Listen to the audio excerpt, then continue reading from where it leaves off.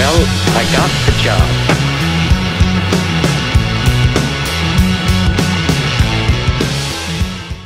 There's always a constant stream of getting data, looking at data, shaping data, coming up with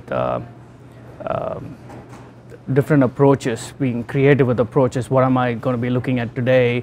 What kind of questions I'm planning to answer or trying to answer, or should I answer to get to the result? So we start with for every problem that we do have a certain solution approach that we lay down before we start doing the analysis. I have a background in engineering. I have degrees in mechanical, industrial, electrical engineering, so basically a math-heavy background. So my PhD is in area of solid-state physics.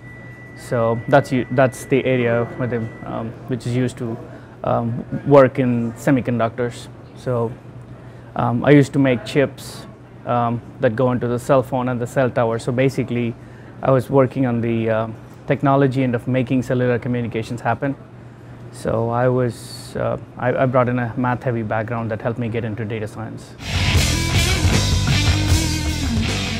Data science requires a lot of imagination, and once you have the imagination, then the next thing you need are the math skills.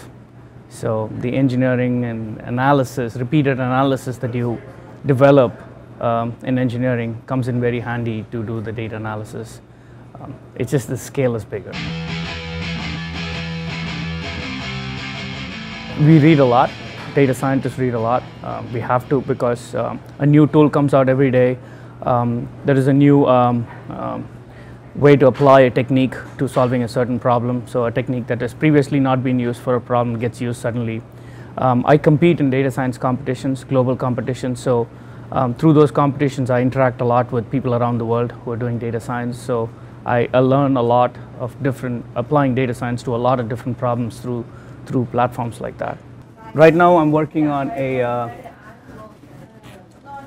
project where we are improving the digital experience of the customer. So we look at customer care data, we see where the issues are so that we can go and fix them so that customer experience is a lot better. So R is one of the basic tools that we use. We use Python a lot, and then depending on the situation, sometimes we use any of the visualization tools that are out there in the market, basic stuff. But with R and Python, we pretty much take care of most of what we need to do.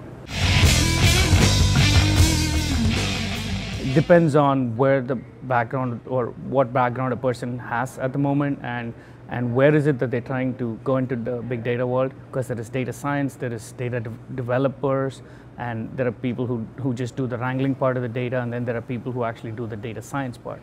For the data science, as I said, creativity, so get to solve more problems, get onto competition platforms, get onto internships, get whichever way you can to go work on more problems. You need to have a lot of math background. You need to go, if you don't have a math background, you need to get yourself a math background. You need to learn a few tools like R or Python, tools that you need to play with data basically.